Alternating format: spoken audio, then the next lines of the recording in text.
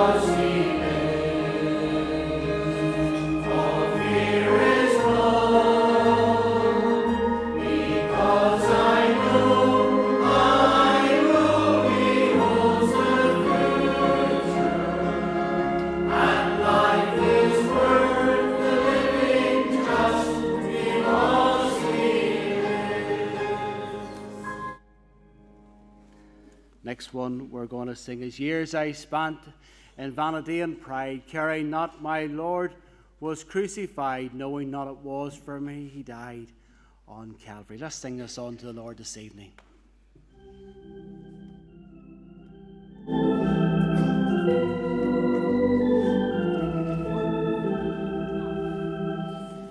Years I spent in vanity and pride, caring not my Lord was crucified, knowing not it was for me He died on Calvary. Mercy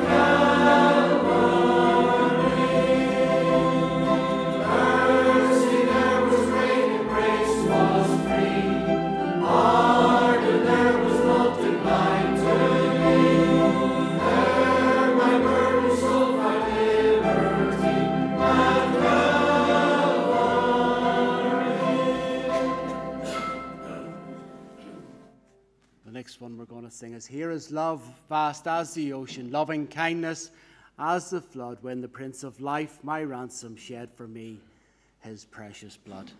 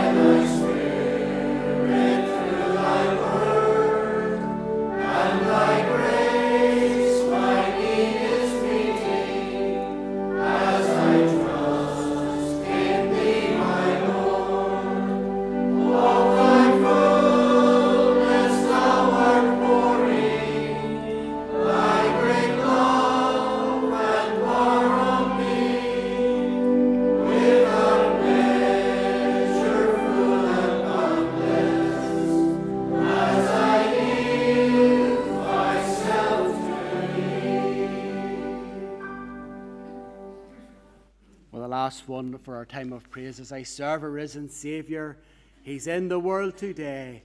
I know that he is living, whatever men may say.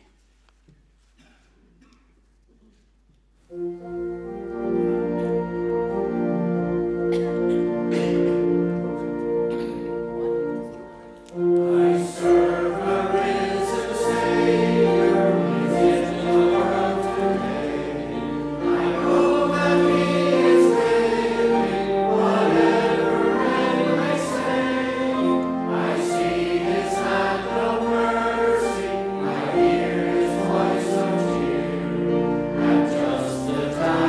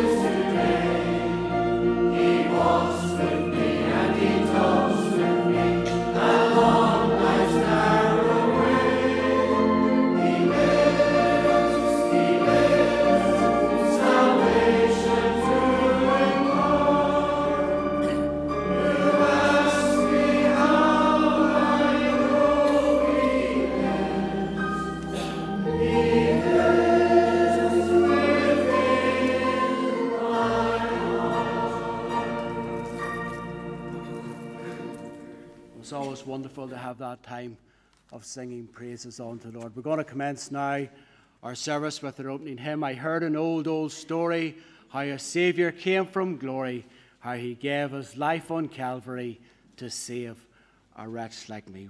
All stand for opening hymn after the introduction, please.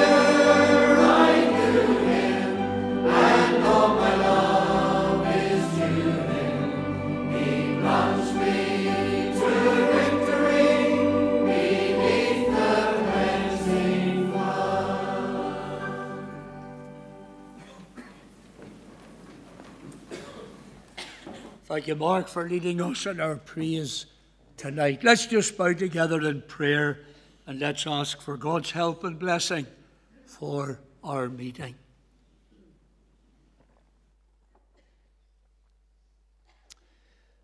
Our God and our Father, we Thank you for the privilege again afforded to us tonight to come in simple childlike faith and to bow before your throne of grace.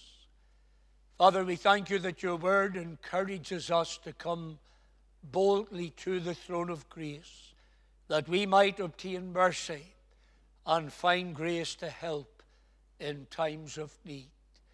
We come to you tonight, the God of all grace, and we come in the Saviour's name. And we come, our Father, to give you thanks for this day, the Lord's Day, and for all that we have already enjoyed from your hand. We thank you for able to meet this morning, and we thank you, Father, for those who were able to come and meet with us. And we thank you, Father, for the help that you've given and for the time that we have spent in your presence. We thank you, Father, for the opportunity to come back again tonight and to come sit under the sound of your word again and to hear the preaching of the glorious gospel of your grace. We thank you for the words we have been singing as our opening hymns and choruses. And Father, we thank you that there is victory in the Lord Jesus Christ. We thank you that he came into the world to save sinners. We thank you even though he knew that that would take him to an old rugged cross where he would suffer and bleed and die. The Lord Jesus Christ willingly came and he lovingly laid down his life for sinners just like us. And tonight, our Father, many of us know him as our Savior. We know the truth of the words we have just been singing. He walks with me, he talks with me along life's narrow way. Father, we thank you that there's never a moment of any day and never an experience that we have to come through that the Lord Jesus Christ doesn't know all about that and that he doesn't know all about us. In fact, our word tells us that the Lord Jesus Christ goes before us. And so whatever we fear or face this week coming in, we thank you that we can put our hand in his hand and walk by faith and not by sight, and know that the Lord Jesus Christ is with us and he'll always be with us, for he has said, I will never leave you nor forsake you. So we thank you, Father, for those who've been able to gather out tonight. We commend our meeting to you, the singing of your praise, the reading of your word. We pray, Lord, for Mark as he does the announcements, and we pray for the preaching of your word. Father God, we commend everything to you, and we pray that this will be a good night spent in your presence. We ask our Father for those who meet here in the building and for others who meet with us live on Facebook, that God would be with each one of us, and Father, that you'd meet us at the point of our need. We realize right across our land that there are many other meetings just like this taking place in various churches. And Father, we pray that you would bless the preaching of your word. We pray that you'll bless those who handle your word, those who sing your word, and those who go out tonight to testify of the grace of God in their lives. Our Father, we thank you that in these closing days of grace, we have these priceless opportunities to make the Lord Jesus Christ known. But Father, help us not just to leave all our evangelism to a Sunday night. Help us to realize this week that every single one of us have been commissioned by the Lord Jesus Christ to go out into the workplace, into our homes, into our schools and university, and to tell others about the love of God in our Lord Jesus Christ. Help us to be faithful to our great commission.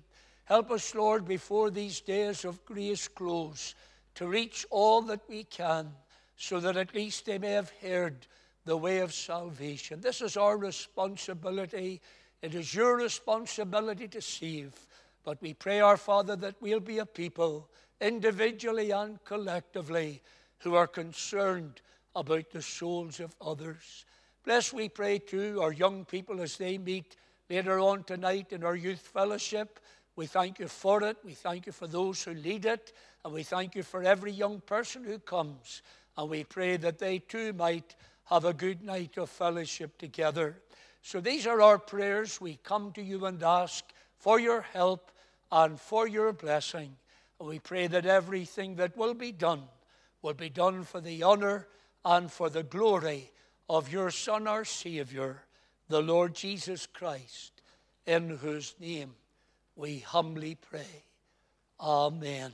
Amen.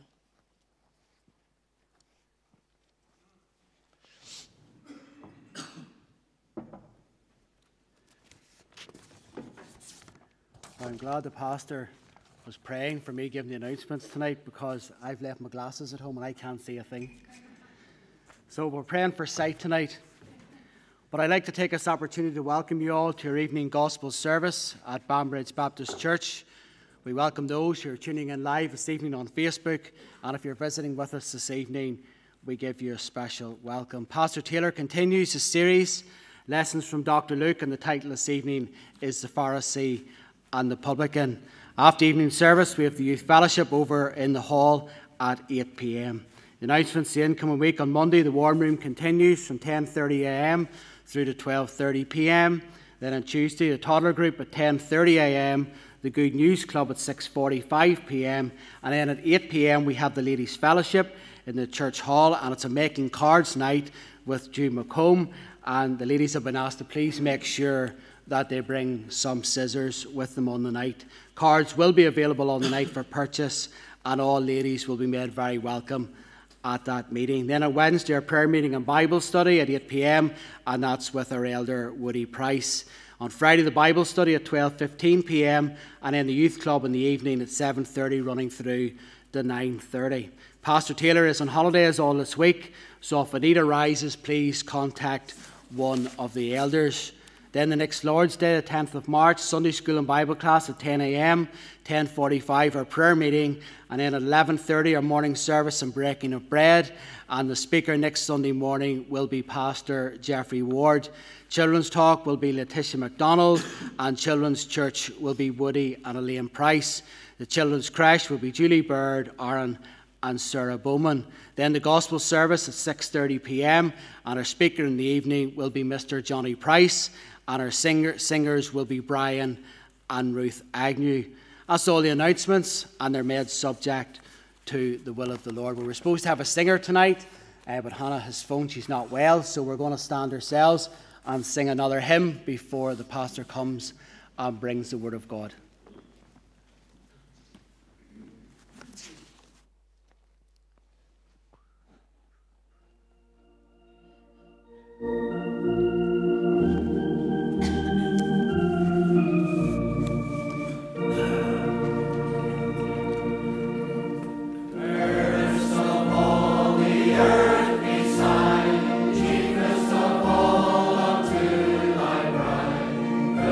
Divine in thee.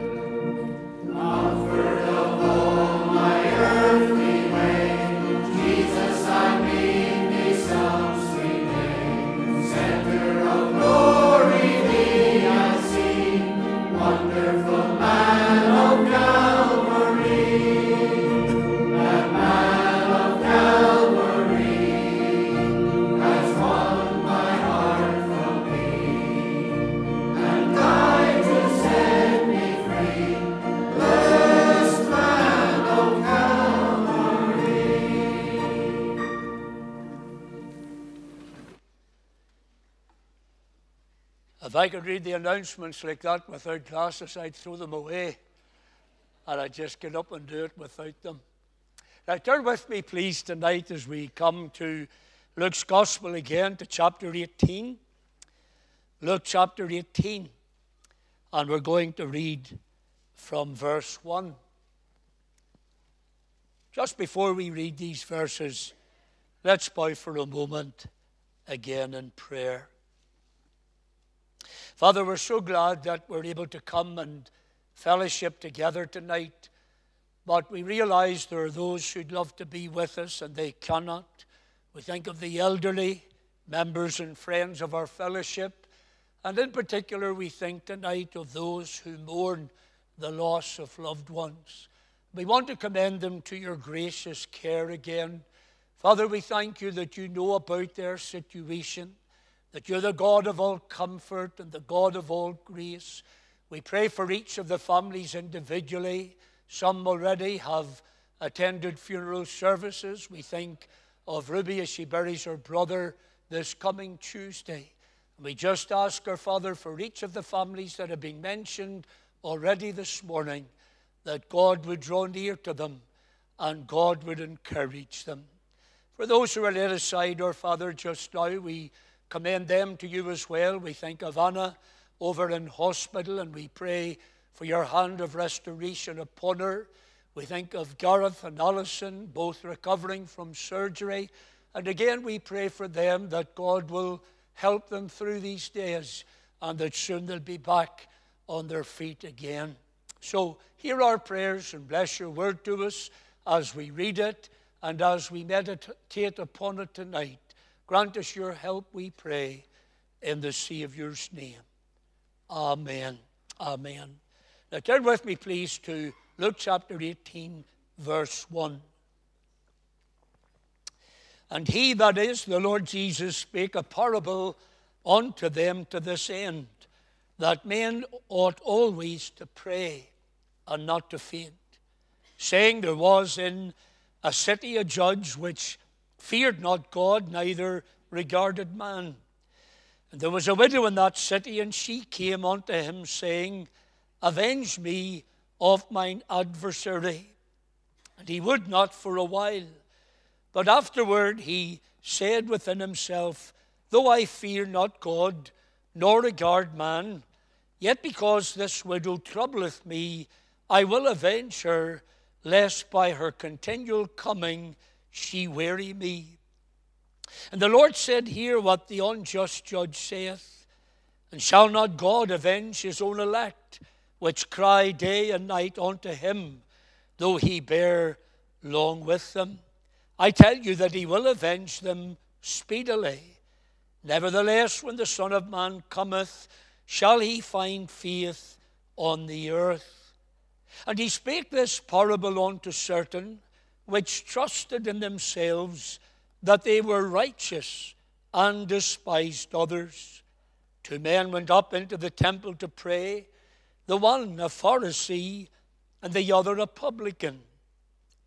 The Pharisee stood and prayed thus with himself, God, I thank thee that I am not as other men are, extortioners, unjust, adulterers, or even as this publican.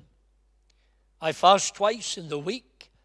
I give tithes of all that I possess. The publican, standing afar off, would not lift up so much as his eyes unto heaven, but smote his breast, saying, God, be merciful to me, a sinner. I tell you, this man went down to his house justified rather than the other. For every one that exalteth himself shall be abased, and he that humbleth himself shall be exalted. Amen. God will add his blessing to the reading of his word. You may remember that last Sunday night we thought of 3 words that were spoken by the Lord Jesus Christ when he said, remember Lot's wife. 3 words, a short sentence, and yet that carried a very, very solemn meaning.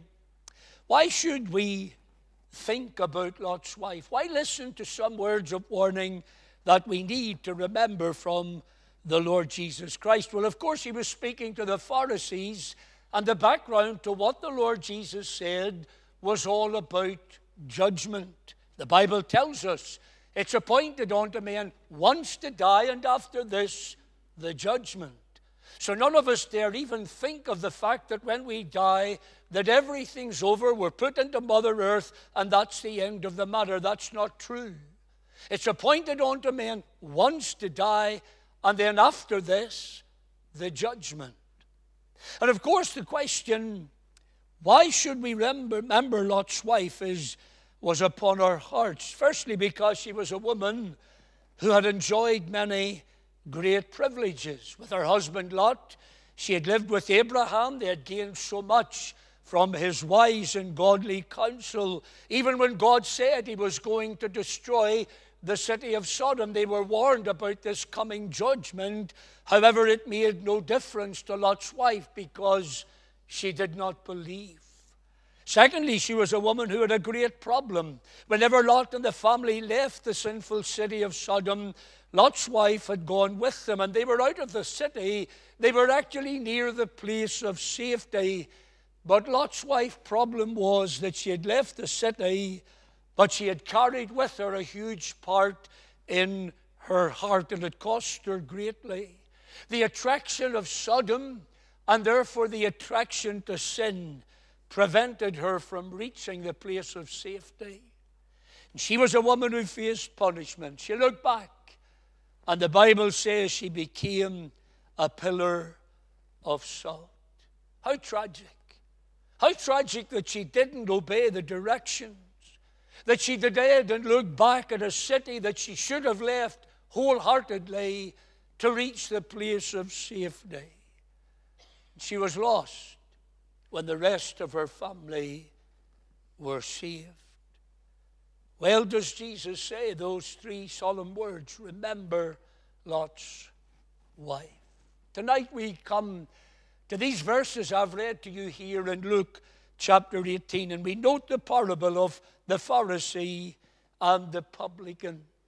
And I believe that this is not just a very important parable, it's a parable that is very relevant for the world in which we live, and especially for this country in which we live. Because you see, there are many people who think like and act like the Pharisee, who think they deserve to be in heaven, who think that their religion one day will be enough when they leave the scene of time behind them and they have to slip out into eternity. But of course, that's not true. When it comes to spiritual matters, when it comes to God's salvation, there are some who think they're good enough for heaven, but they're not quite sure. There are some who look at themselves, they depend on their own good works, and they don't realize that no matter how good they might be, they are not good enough to enter into heaven. There are some who are steeped in their own religion, depending on a church or a creed, and they believe passionately that what they do in their church will guarantee them a place in heaven, and that's not true. You see, there are so many people in our province who have been lulled into a sense of security, a false sense of security, I might add. And although they may not admit it, they're standing on the verge of a lost eternity. And they're depending on everything else other than the Lord Jesus Christ. So this parable tonight is very, very helpful. It deals with eternal issues, and it introduces us to two different men. And these men, of course, were complete opposites. Spiritually, they were two different people. Socially, they were two very different people. But they both came to the temple in order to pray. But how they came, and how they prayed, and how they left the temple reveals so much about both their character and their conduct. They made two very different prayers, and the lessons we can learn from them are of great benefit to us spiritually. So come with me for a moment here and quickly, first of all, note the conduct of the Pharisee. Those of you who are familiar with the New Testament will know that the Pharisees in Jesus' day held a position of great power and authority within a group that we refer to as the Sanhedrin. We know from our reading of the various gospel accounts, they were a group of people who were always in conflict with the Lord Jesus Christ. They followed him everywhere. Whatever he was teaching, or even when he was performing a miracle and reaching out to those who were poor and destitute, they were standing there waiting and watching to see if they could somehow catch the Lord Jesus Christ out. They were there, of course, to accuse him when he preached, trying to undermine the impact of the ministry that he had amongst the common folk who came in their droves to listen to the greatest preacher who has ever lived. And it may be that as Jesus relates this parable, he had a particular group of Pharisees on his mind. Because if there was anybody who trusted in themselves, it was certainly the Pharisees. They were a group with a very high opinion of themselves, and what Jesus said in this parable was vitally important to them. But it's also vitally important to us. Look at the conduct of this Pharisee for a moment. Let me note a few things with you quickly. First of all, we can see this man's character. He's a Pharisee. Jesus identifies him as such, and immediately we know something of the type of character that he was. He was a member of an elite group of people. They were the spiritual elite of their day. They set the trends. They were recognized as the religious leaders. They imposed rules and regulations on people that they couldn't even keep themselves. They emphasized the need for obedience to the law of God, and they were guilty of breaking it in so many different ways. They had an outward appearance that was impressive, but they marched around the city in their long flowing robes, and they were nothing more than a bunch of pious hypocrites. Externally, they seemed to be so religious and so good. But when they themselves and their teaching were examined, they were exposed. And that's made very clear by the way that this Pharisee comes into the temple. He came for a time of private prayer. His prayers were anything but private. He came with a proud spirit, and instead of coming to praise God and ask for mercy and forgiveness, this man came to tell God how good he was. He was filled with praise, but his praise was praise that he only heaped upon himself. I always remember all over the years one commentator who put it like this: when this man came into the temple, he glanced at God and he contemplated himself. This man was a hypocrite. He was going through the motions with God. He was comparing himself to others. And on this occasion, it was a poor publican who, in the eyes of the Pharisee, was certainly not as good as he was. But sadly, this Pharisee didn't see his own state in the sight of God. You see, beloved, let me say this. Sometimes in life we look at people and we compare ourselves with people. And the world do that outside when it comes to the gospel. You speak about a neighbor, oh, I know him, I wouldn't like to be like him, he's the biggest hypocrite in the country. Or they meet somebody that they're working with and they say, oh, well, you know, he's not too bad, Christian, I'm not sure, but I'm just every bit as good as him. And you know, sometimes we look at people and we draw the conclusion that if we are as good as them or we live as good as they live, then somehow that makes us right. But you and I should never You and I should never, ever look at others and look at them and judge them and then make our own decision as to whether we're right or not, depending on that person. You and I should test ourselves in the light of God's Word. You and I should let the Spirit of God look deep within our hearts to reveal the kind of people that we really are. You see, when we stand before God, and God looks into the inner recesses of our hearts and lives, that's how we need to view the standards by which we live.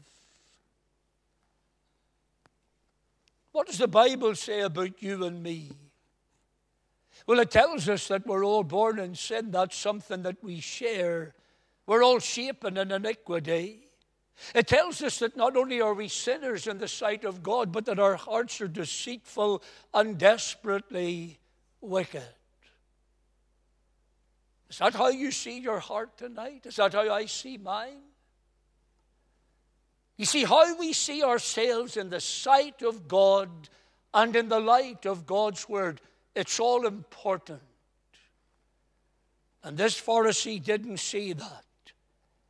He just judged himself by others, how they lived. And on this occasion, a poor publican who entered into the temple. This man's character, we can see this man's claim. Listen to him just for a moment as he stands before God and he boasts about the qualities in his own life. Verse 11, the Pharisee stood and prayed thus with himself, God, I thank thee that I am not as other men are, extortioners, unjust adulterers, or even as this publican. I fast twice in the week. I give tithes of all that I possess. Now, it has to be said in defense of this man, he had many good things in his life that were commendable and good. And this man was no hypocrite because he was telling the truth. He was a Pharisee. He would have had times of prayer. It would have been a daily exercise every day to be found in the temple praying. He would have fasted at certain times of the day. He would have given tithes of all that he had to God. This man was sincere. But this man was sincerely wrong. He was sincere, but he was sincerely wrong. He had an outward form of religion, but that's all he had. He worshiped God with his lips, but this man's heart was far from him.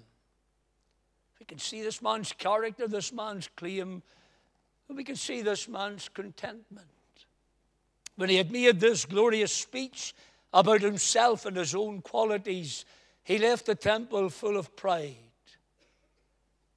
But in reality, his time of prayer had been a wasted exercise.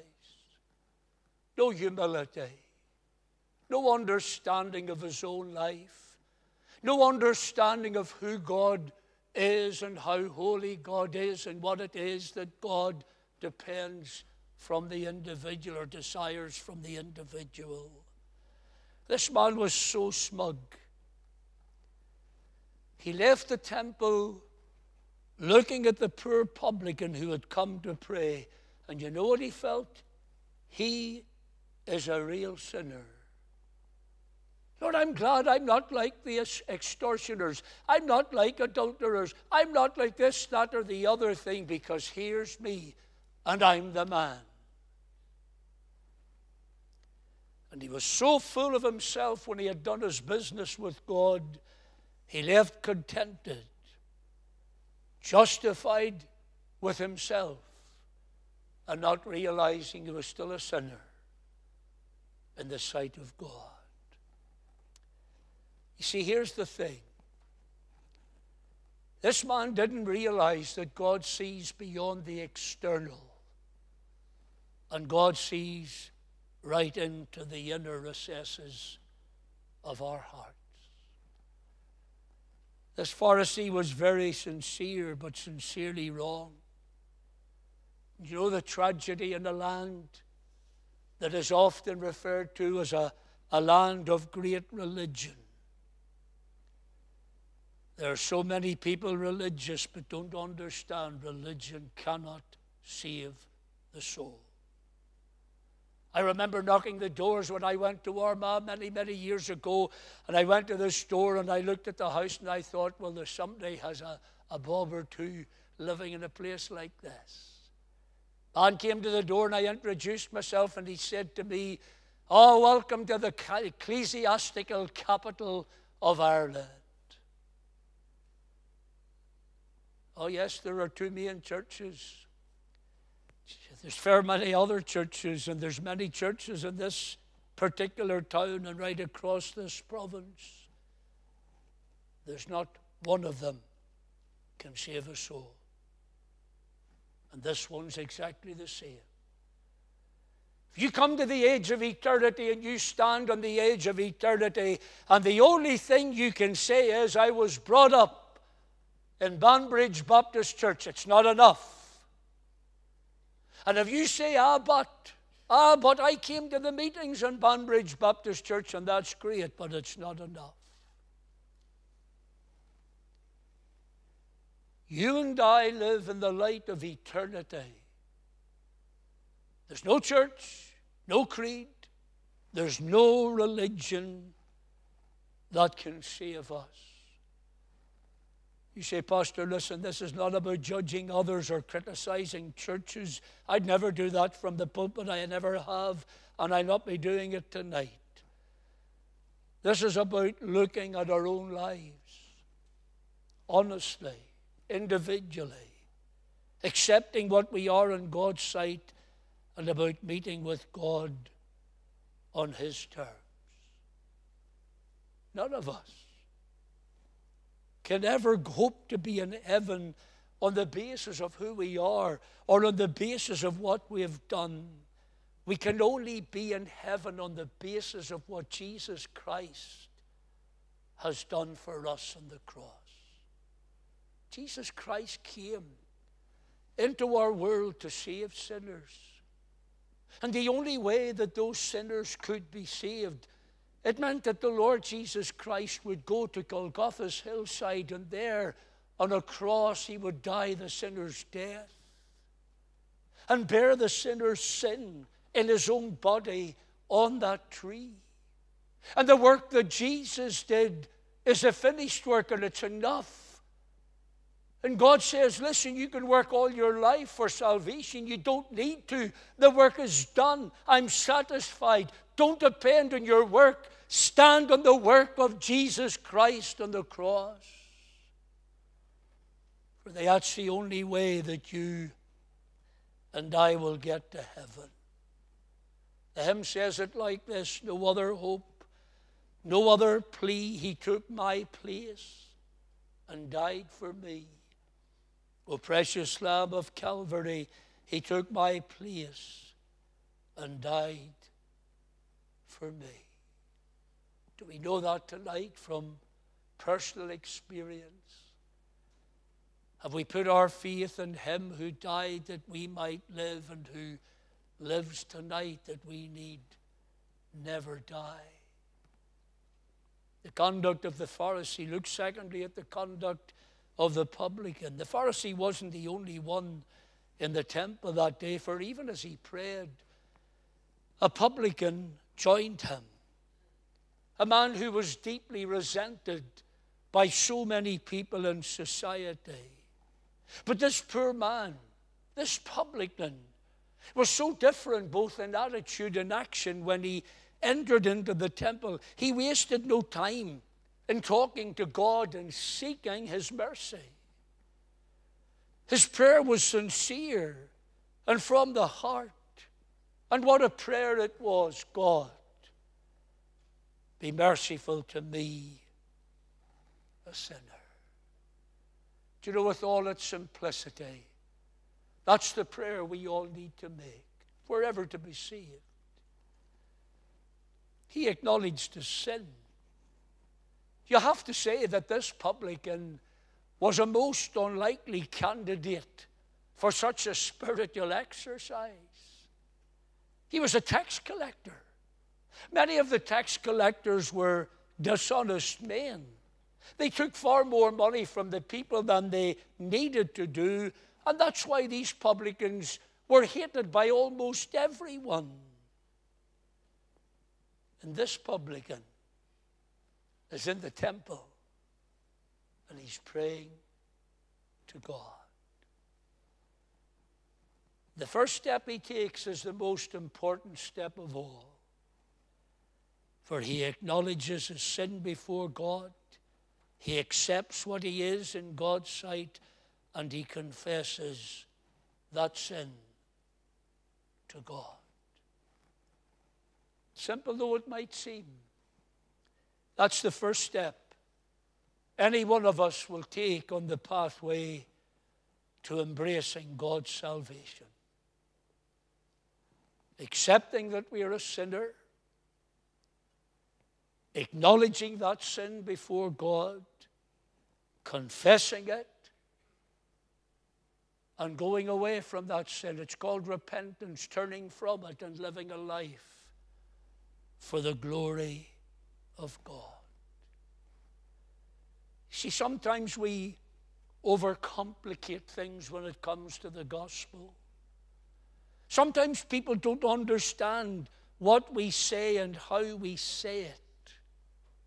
This man's a great example to take with you when you talk to people about their need of salvation.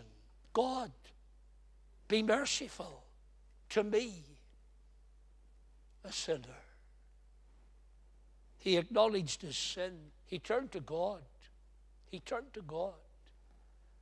You'll note the publican, having heard his prayer, didn't turn around to the man who was leaving the temple and say, "Excuse me, Mr. Pharisee, could I speak with you just for a moment? For I know that you're one of the religious leaders of our day. I know that you're held in high esteem here in this land in which we live. I know you. You know the law inside out." No, he didn't do that. He didn't look to this Pharisee because the Pharisee couldn't help him. If he was a sinner and separated from God, God alone could deal with his problem. God alone could restore this man to himself. And he turned to God. The Pharisee could do nothing, absolutely nothing, to save him. Do you know, it might seem a very simplistic thing to say, but it needs to be said, and it needs to be understood. If you want your sins forgiven, you need to turn to God. God alone can save us from our sins. If we're serious about salvation, we turn to God, because it is God who can deal with our sin problem. And he does that, like I've already said tonight, he does it on the basis of his Son's death on the cross at Calvary. Out of a great heart of love. And on that cruel cross at Calvary, God delivered up his Son for us all. Why would he do such a thing? Because there was no other way that we could be saved. There was no other way that our sin could be dealt with. It took the death of the Lord Jesus Christ, one who had no sin and who knew no sin, to take the sinner's place. We can try to do better and become more respectable. Or we can go more often to church and involve ourselves in religious exercises to become more religious. But if it's forgiveness we want, we'll have to turn to God. And we'll have to come and bow at the foot of an old rugged cross and put our trust in Jesus Christ and in him alone. Now, if we don't meet God on those terms, And if we think we will get to heaven our own way, then we are greatly mistaken, because if we don't come by way of the cross, then we cannot come at all. He acknowledged his sin. He turned to God and he asked for mercy. He asked for mercy. What a different prayer this is. From the Pharisee who paraded in and told God immediately, look at me, look what I've done, look at this, look at that. And then he turned around, he said, I'm glad I'm not like that man. And he went out brazenly from the temple, believing he was a great man in town. See the publican? He walked in. He couldn't even lift his head toward heaven. This man stood and he was so ashamed of himself and so ashamed of his sin, he bowed his head, and with great intensity he beat on his breast. And he was concerned so much for himself. No fancy words, no pious platitudes. God, be merciful to me, for I am a sinner. He knew he was guilty, and he pleads for mercy. And with a humble, contrite heart, he realized apart from the mercy of God, he had no other hope.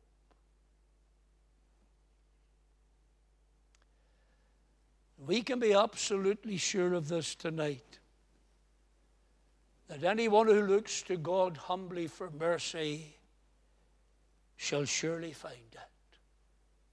God is not willing that any should perish, but that all should come to repentance. And God tonight is willing to extend mercy to those who come, seeking it, believing it's the only hope they have, realizing they're a sinner, and without the mercy of God, without faith in Jesus Christ, they cannot ever be saved. Do you know what's amazing about this? You and I deserve nothing from the hand of God. Absolutely nothing. He has every right to banish each one of us out into a Christless hell. But such is his love, such is his mercy, and such is his grace,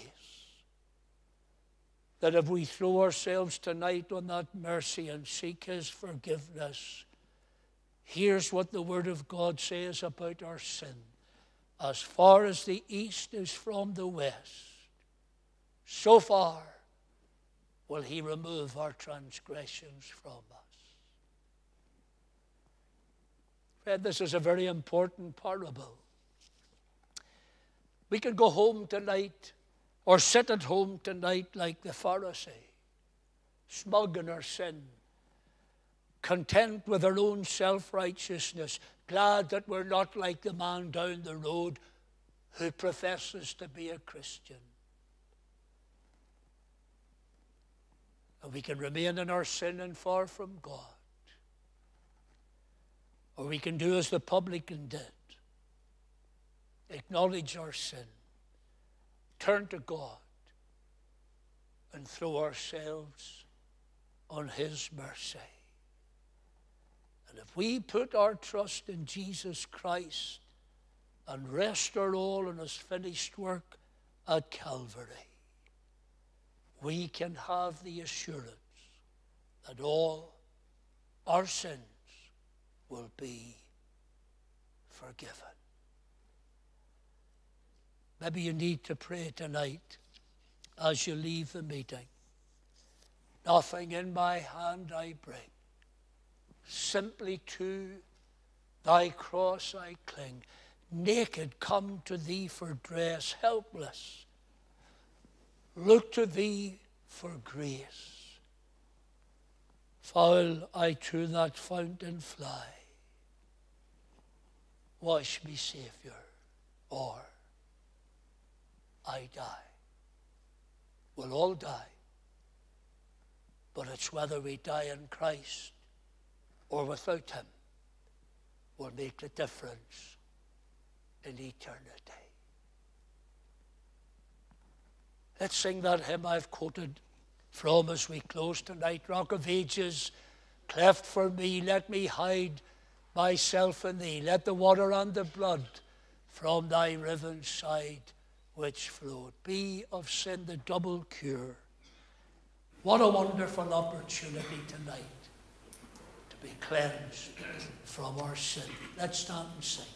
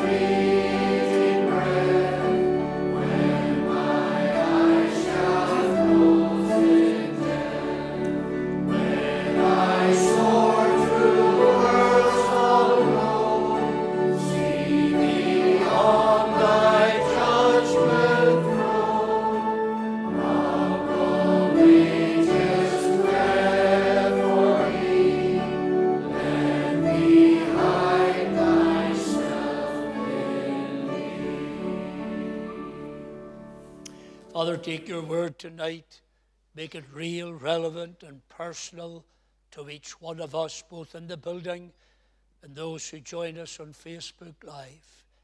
Father, we pray that there will come that time, if it hasn't already taken place, when we will come as that publican, despised though he was, did. God, be merciful to me, a sinner. Thank you that many of us know that our sins have all been forgiven for Jesus' sake. For those who don't, may they take this step of faith. May they turn to God. May they cry for mercy and know forgiveness for all their sins. Part us with your blessing. Remember the young people as they meet tonight, and take each one of us to our homes in safety. We ask it all for the glory and honor and in the name of the Lord Jesus Christ. Amen. Amen.